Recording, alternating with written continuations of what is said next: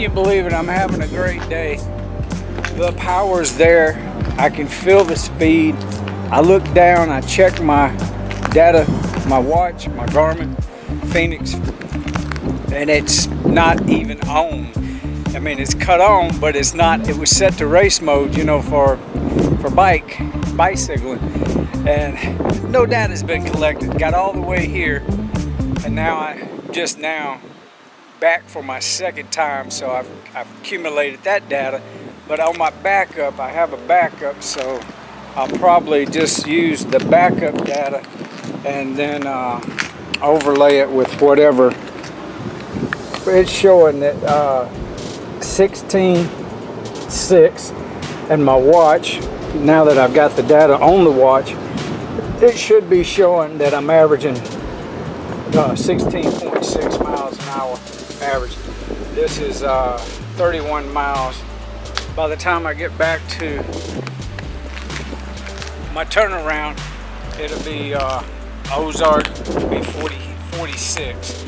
If I come back here and then go back to, you know, make a whole nother lap, that'll be the 62s. And that put me being here 3 times. Right now it's 2 times. But I got clouds moving in, so that may stop me for the rest of the day. But like I say, it ain't nothing to it but to do it. I get to the turnaround, I'll look at the skies, see what they're doing, but I don't want to get caught in the rain. I seen these flowers, I wanted to show you. Ain't that pretty?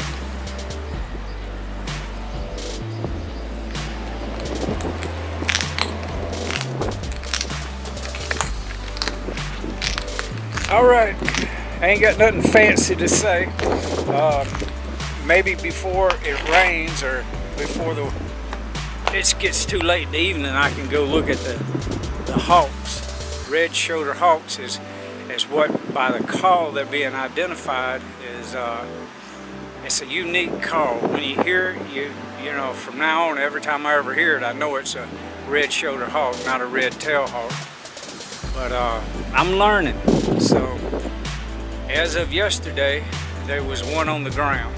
I did get up kind of close to it, and I was able to see it, and I didn't get, you know, too close. Didn't want to put no pressure on it. It kind of moved away from me, so I just let it go. But it's interesting to see what the other 2 that are in the nest, that they'll be there this evening when I get back. So I might be able to take the tripod and get some good footage. We'll see. Alright, thank you for watching my channel. I appreciate it. Look at that. Look. Look. I knew something was going to come into the parking lot that would be worth filming.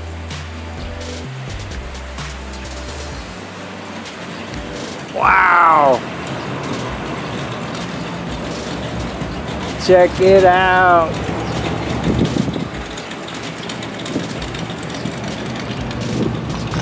Oh, he's pulling up. All right. I got to go get a video of that. Yeah.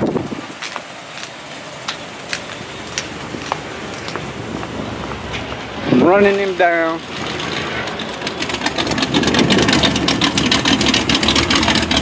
Kansas.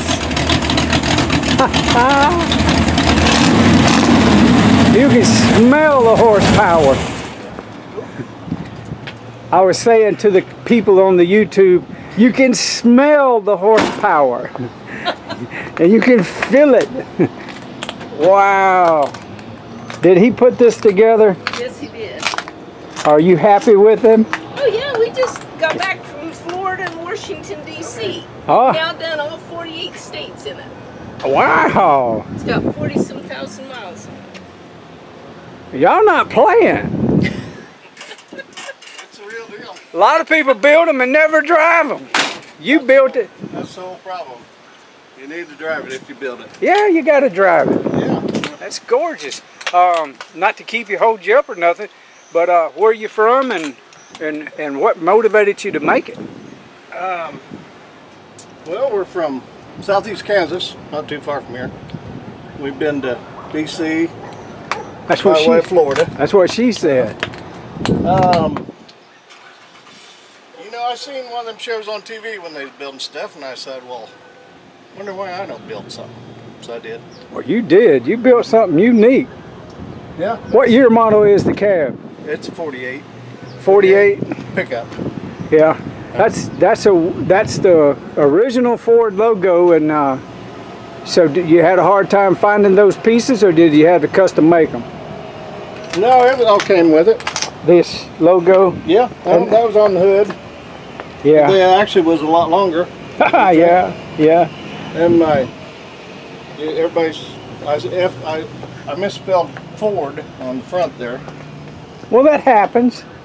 But it ain't a Ford no more because that's a Chevrolet engine, so now it's an F-Rod. Ah. How did it hold up on the long ride? I see you got a strap on it. Yeah. My radiator broke loose. Well, you fixed it. My old grandpa always said it was okay to come in with baling wire on your equipment, but you don't take them out that way. Yeah. So she'll get a new radiator when I get home, and there you go. we'll go again. All right. I appreciate you letting me see it. I got to point this out real quick. The cab looks really tight. It's not that bad. Crawl in there. Well, once you're in it, it's a lot of room. And it's really comfortable. Them seats, Yeah. you can sit there all day. How's your visibility? Really good. Really good for you. You can see every car, everywhere. With the way you got the mirrors and everything? Yeah. Yeah. That rear view mirror, you can almost see cars beside you almost. It is a comfortable seat. It is, yeah. Wow. And this is where you keep all your cargo. Oh yeah, our luggage and stuff. Stuff you don't want to get wet. Yeah. And your own air shocks. Yeah. So the ride is even better than what it looks like. Yeah, it's better than it looks like. It's still kind of rough ride. Yeah. It's not a perfect ride. Does the vehicle have a unique name? No, not really. Not really. Just a hot rod. Just a hot ride from Kansas. All right. I'd almost say that was moonshine, but that's water for your radiator. Yes, it but is. it looks like moonshine. Yeah, it could be. There was a guy back down the road thought we needed to run a little moonshine with her. Yeah.